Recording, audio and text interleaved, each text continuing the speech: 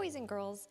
Our story today is about a kind of ordinary girl, regular girl in a regular town, just doing regular things. She studied the Hebrew scriptures just like you guys studied the Bibles, and she was actually very familiar with a verse that we talked about last week from the book of Isaiah. So let me read it to you one more time.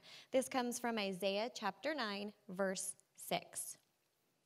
For a child will be born to us, a son will be given to us, and the government will rest on his shoulders, and his name will be called Wonderful Counselor, Mighty God, Eternal Father, Prince of Peace. Now, she knew this scripture. She knew that it was a promise of a coming Savior.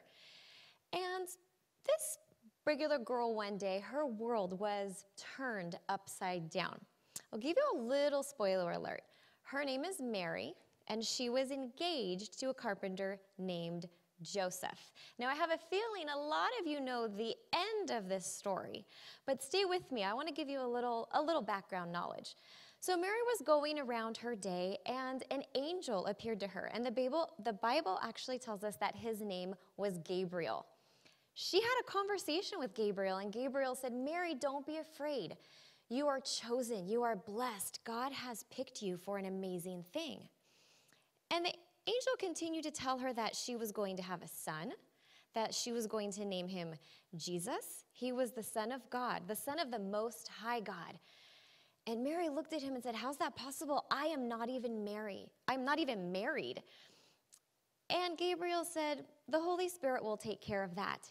And furthermore, your relative, Elizabeth, who's basically the age of a grandmother, is 6 months pregnant. Now imagine Mary's head was just spinning, trying to understand all of this. But Mary knew that she could trust God and she could trust her plan, trust his plan. So she went on a trip. It took her a few days, and she went to visit her relative, Elizabeth.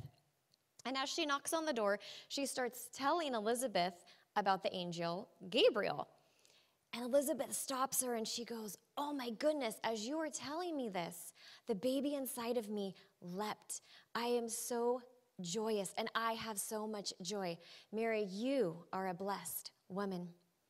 Mary stayed with Elizabeth for a few months, and the Bible actually records a song or a prayer that she gave to Jesus, and she said, or she gave to God and said, Father, thank you for choosing me. I'm nobody. But thank you for choosing me. All glory to you.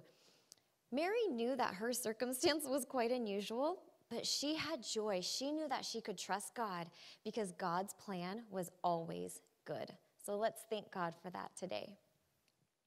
Father, thank you for the story of Mary, just an ordinary girl, an ordinary person just like us. And Father, you had amazing plans for her. You had good plans for her, plans that would impact us greatly and that would save us as well. Father, I ask that this week we would remember, no matter our circumstances, that just like Mary, we can have joy because we can trust you in your plan and that it is good. Father, we love you and we thank you for sending Jesus to save us. In Jesus' name, amen.